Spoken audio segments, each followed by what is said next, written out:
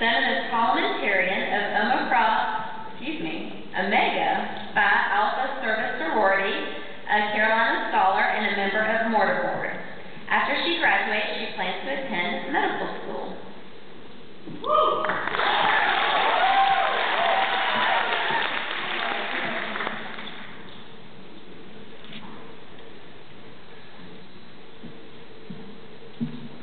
Sonam, what kind of legacy will you leave at USC when you graduate?